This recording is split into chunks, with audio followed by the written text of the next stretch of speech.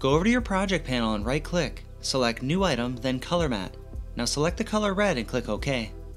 Drag your new color matte above your clip on the timeline, then extend the duration to match your clip. Now go over to Effect Controls and click the stopwatch icon for opacity, then change the value to 0%.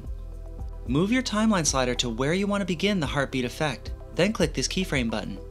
Now move ahead 1 frame and change opacity to 20%, then move ahead 3 more frames and change opacity back to 0. Repeat this process again by moving ahead 3 more frames and changing opacity to 20%, then move ahead 3 more frames and change opacity back to 0. Now click on this arrow until you arrive back at the first 20% opacity keyframe.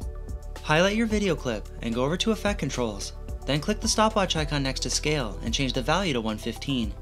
Now move ahead 3 frames and change Scale to 100, then move ahead 3 more frames and change Scale back to 115, then finally, ahead 3 more frames and change Scale back to 100 again. To enhance the effect even further, you can also add a heartbeat sound to your video clip.